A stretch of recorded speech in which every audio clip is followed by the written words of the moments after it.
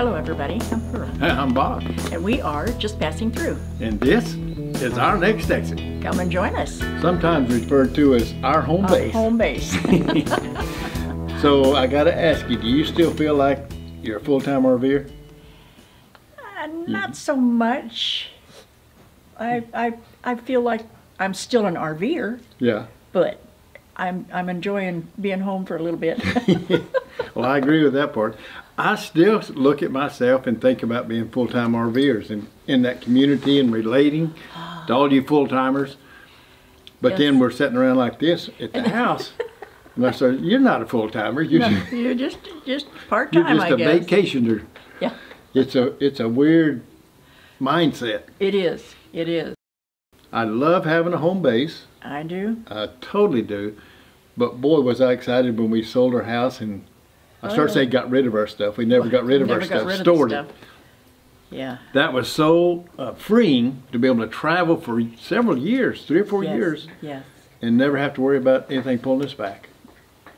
That's true. As long as it was in storage, it was fine. Yeah. But now, that storage got expensive. Yeah, it did get expensive. It was still worth it. You were right. That was our best decision, as it turned out. But I'm starting to really enjoy coming home. Oh, yes. Definitely. One of the main things is like we got an older RV, and we've always got maintenance issues. Oh, yes. And it's when you're in RV parks, a lot of them don't allow you to do maintenance. We do it anyway. And we try not to get caught.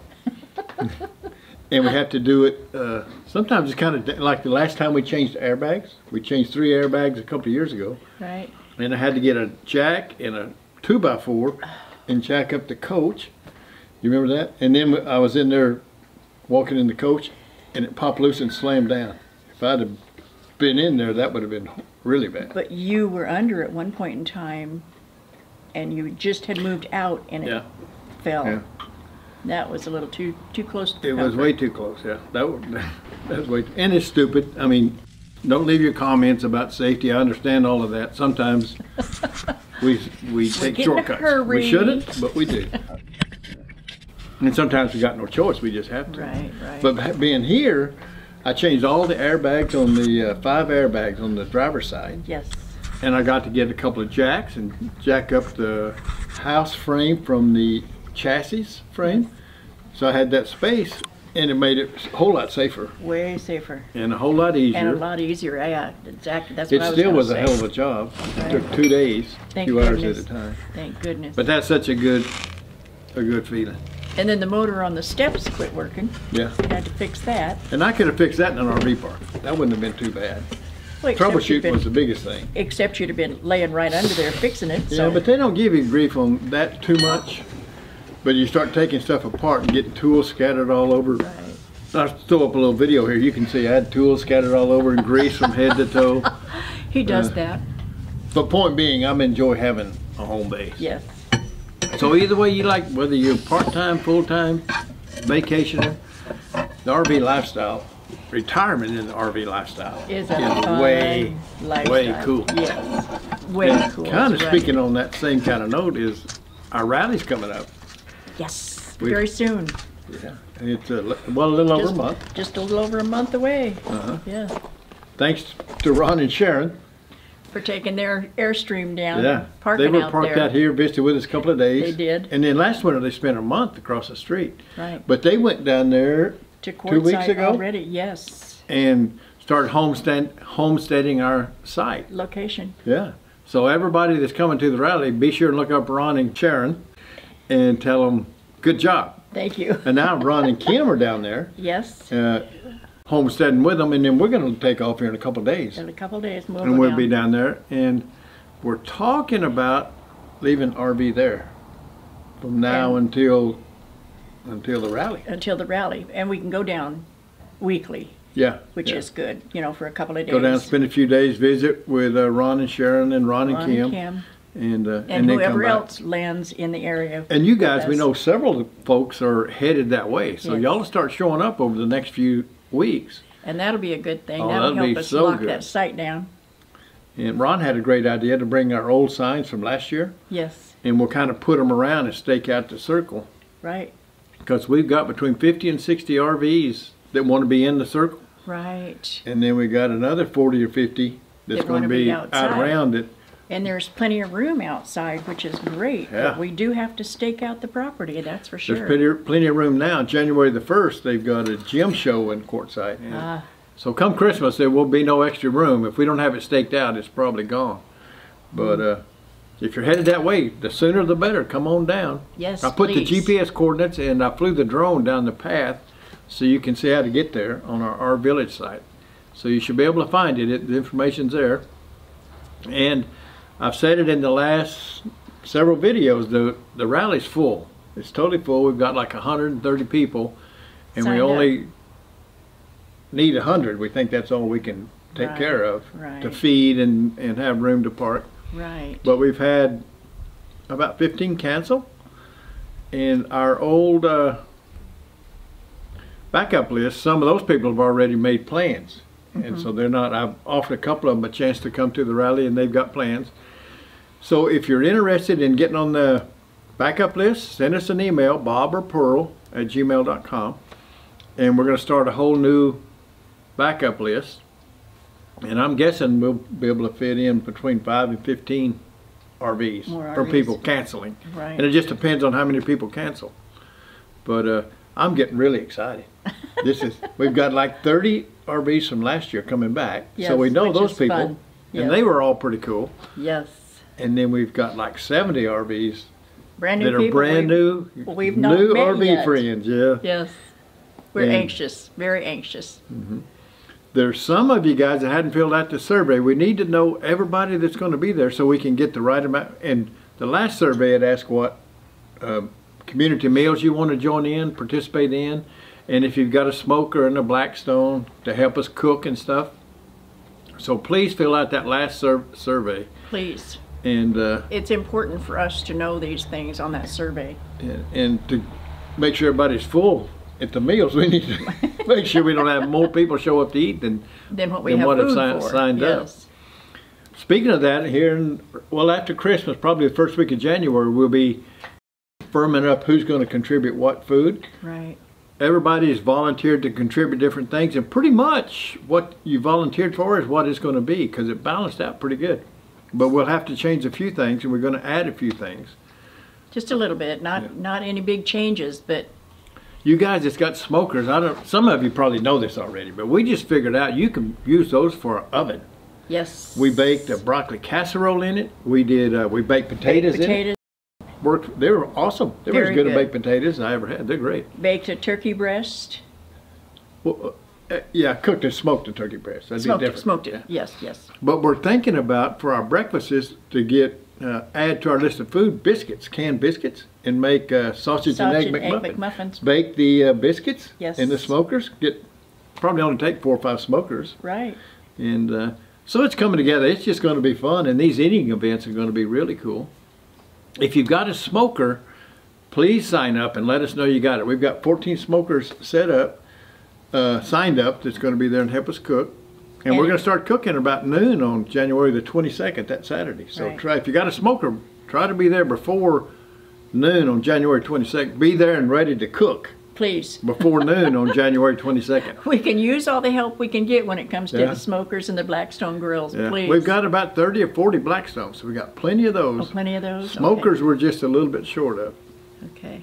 And you guys that's going to use your Blackstone, we expect you probably cook 2, like if you can put 4 burgers on there, 4 smash, what do we call them? Smash burgers? Smash burgers on there, and then 4 more. You won't be cooking very long. No, they only take just a couple of minutes. Yeah, less than 10 minutes around, so you do that twice, you're way less than 30 minutes cooking. So it's not a whole lot of work, as long as we got a bunch of us doing it. Right. 25 Blackstones, and we can fix everybody's smash burger in 30 minutes. In 30 minutes? Yeah. We've had a number of people that's emailed us that are, I don't know if professional is the right word, but hobbyist professional food that do these kind of things. I think most of them do it for pay and some of them for fun. And they've written us emails and said, you guys are nuts, you can't do that. You can't feed 200 people with them dinky little smokers and them little bitty Blackstones. We're going to do it. Like I was telling Pearl earlier, I appreciate all that input because we have forgot some things, and some of these emails have helped us to get stuff on the list. But to get 100 RVs and they're recommending hiring a food vendor guy to come out and a caterer and bring the food. That's kind of, in my mind, that defeats the whole purpose. It's like if you was going fishing in the ocean and somebody roped you and said, hey man, that ocean's way too big and the fish way too little. The big fish. You'll never catch no fish. You need to go to Walmart and buy some fish. And not only that, that would be expensive, and we just don't want to go to that major expense. Well, it would be expensive, but if that's what we needed to do, we'd figure out a way everybody could contribute. Right. But it takes away the fun. You don't want to go fishing and instead go buy the fish and then go out in the ocean. That's no fun. Same way with catering our RV rally. People that, these are for full-time RVers, retired full-time RVers mostly. That's why we're doing it. You could go get a motel, fly to a town and stay in a motel and go to the restaurant and eat, but no, you get an RV. We want to cook our own food, and we want to, that's the fun part of it. And also it's the camaraderie around cooking. We did it here on the patio, experimenting, and it was a great day. Yeah, it was a fun day. And plus, whether we success or fail, it doesn't matter. It's going to make some great YouTube videos. So either way, as long as I got the camera rolling, it'll work out good. But we appreciate all the input that you guys have given us. Yes. And we're really, I agree with you. It seems like a crazy endeavor, but last year we had 50 RVs and it worked great. It worked no problem really at all. good. With no planning. And it was just prompt to meal plan. So we're doubling the size, but it should still go over smooth. And either way, we'll make good videos. Speaking of the surveys, we've got, we need you guys to fill those out so we know how many people are eating at each meal and what people are going to bring for food. But also we need to know what events you're interested in doing. Exactly. We've got Dave from Our Endeavor. He's going to do his geocaching class again. That was real popular last year. Very good. Karen from Karen's New Journey. Yes. She's going to do a rock painting class. And she is an incredible, talented artist. Yeah. And she says she thinks she's got some tips that she can give that will, some easy tips you can learn in one little class to be a better rock, make it a little bit more in depth and a little more realistic looking. Right. So I'm thinking you'll enjoy doing that. We need to know who's interested in that. We might talk her into doing 2 classes if there's the interest. Speaking of artists, if you play a musical instrument, we got Dale's coming back and Ted's coming back. And then Jim Bertrand from up in Canada, I think he's a great musician and singer. He's wanting to play with the guys. So let us know if you play an instrument. And we're going to also have a little more karaoke. If you're interested in that, be sure and let Marcia know. There's always some activities going on around the campfire. And then we got Lori from Tom and Lori's RV Life. Lori's RV Life. She's going to do the same as last year, her jewelry making. Jewelry making and 3-dimensional card making. And both of those are popular. There's a lot of people signed up for those. Yes. And Lanny from Crafty Travelers, she's doing a water painting card, I think it is. I think so. So another painting. So there's a lot of fun things going on. Plus there's another idea. One of the gals wants to do a scavenger hunt. Yep. Nancy? Yes. She went to an RV rally in Florida. I still can't remember their name. The Motorhome Experiment. Okay. They did one in Florida a couple of years ago, and she went to it, and a couple of other you guys went to it, I think, as well. But they did a scavenger hunt. She said with a ton of fun. So she's going to, if there's the interest there, she's going to set that up and do that. Earl and Sue want to do a recipe swap. Yes, please. How does that work? Well, you have your favorite recipes, your go-to recipes, something that you can do in the RV that's quite easy to do, and just print out the recipe. And yeah, if you make a written copy of your recipe, especially if you're going to do this recipe at one of the community meals and one of the potlucks. Community meals. So people eat your recipe and it's really good. Yes. There's the recipes there. You can just take your phone, take a picture of it. Take a picture of it and you've got your record.